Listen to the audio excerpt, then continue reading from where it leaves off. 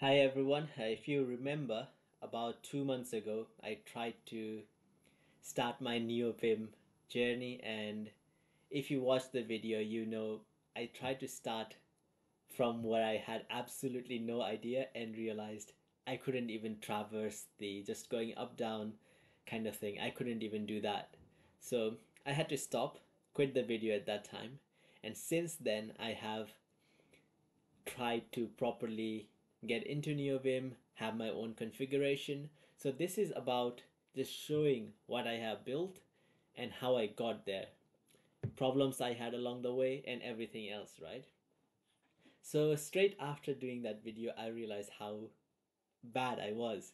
So I tried to first just by learning the basic commands, right? HJKL, you move up down, escape key, just getting used to hitting that all the time, and that, right? And after a bit of time, I realized and then I was doing it in Kickstart, right? So you're trying to build your own from the start. Bad idea. So to anyone starting, instead of, well, you could start by trying to build it by yourself, but there will be a lot of problems, and it's kind of discouraging when it goes down like that. So I went and downloaded NVChat, and once I downloaded and everything kind of started working, that's when I really fell in love. I did that for about a week or two, and then after that, I'll say I was comfortable enough to copy some of the things that I liked in NVChat to my own configuration, and then from there, I build whatever I like. A lot of it is kind of just transferable things from NVChat as well. So with that, let's see what I've got, what I built, and sort of the way that I like, right? So if I open NVim right here, so this is my current configuration, nothing much on the main window. I'm using Capuchin Mocha for the theme, and I do have a NeoVim, and what I don't know what the plugin is called. I think it's just NeoTree, um, to browse on the side because I do need to look around for a lot of files regularly, and I need this. I actually use this quite a lot. Um, in a way, it's kind of trying to replicate VS Code in a way. That's not really recommended, I guess. A lot of it is, as I said, inspired from NVChat. And as you can see, this is all the plugins that I have that I've set up. If I close this and open Lazy, so as you can see, there's about 25 plugins. That's including the dependencies. Let's just update it while we're here. Um, and yeah, so I try to keep it minimal-ish, so it's not like proper minimal, like where some people go raw and then just try to use like one or two plugins. Not like that. I need everything that I have here, but at the same time, I don't think I need anything more, right? And then I've got my LSP and everything set up. So I open Mason, so I install everything through Mason. So I have all my LSP servers, ESLint I need it. A lot of it kind of is also depending on the if you're working, depending on the company that you're working for. So I do need to set up something like ESLint. Otherwise, my whole CI build will fail, and then I have to redo everything, right? So it takes a lot of time. So I do need certain kind of LSP and formatting setup.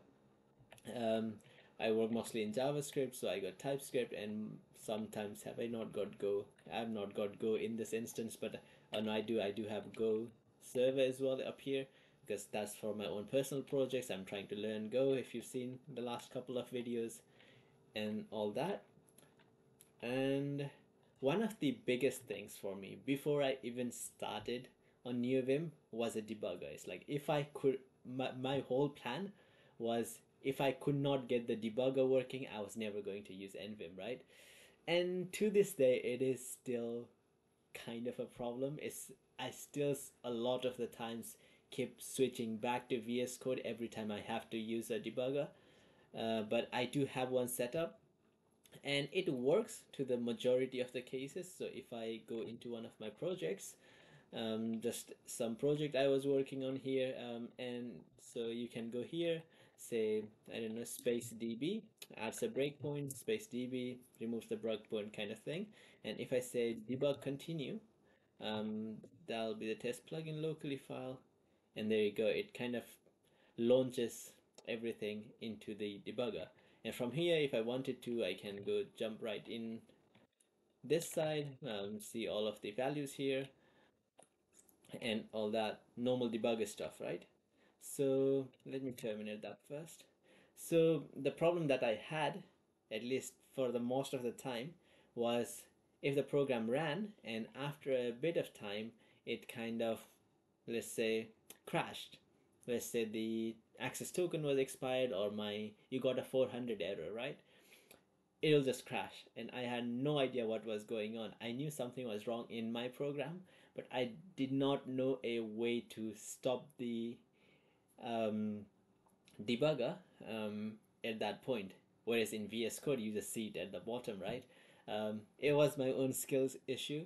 Very recently, like yesterday, I found out like that you could just launch REPL and then it just keeps the so if I say debug REPL, so on the last one, nothing happened, so it's fine. But if it was a 400 error, it will show right here at the bottom here, and then I'll just continue from there.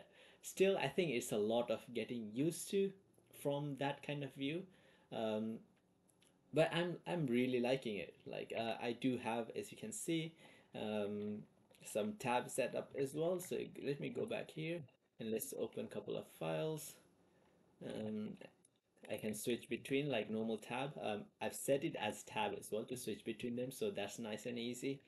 And I don't really know, so I got auto pairs for normal auto pair stuff, brackets matching, Lua line, buffer line, cat pushing theme, DAP. As I said, DAP is the debugger, and you got the DAP UI, get signs, get. Yep, you got get signs, and I'm using get status to for all of my not git status NeoGet as my plugin of choice for git related stuff. Really like it. I really like it, especially compared to VS Code, where I had to constantly go on the either had a choice to use the terminal or actually go on the UI. I started using UI a lot, got into a bad habit.